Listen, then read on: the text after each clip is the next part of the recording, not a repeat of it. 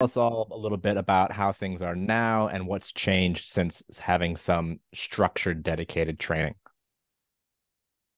Initially, when I was on my own, it was just about changing my own mindset. That movement, had always been hard and had always been something I shied away from. To movement was my friend, and it was something I sought out.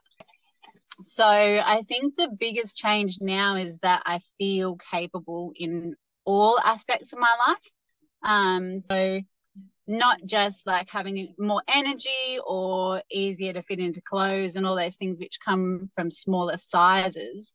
Training with intent and deliberate movement builds the body that is capable, for all activities I need and want to do.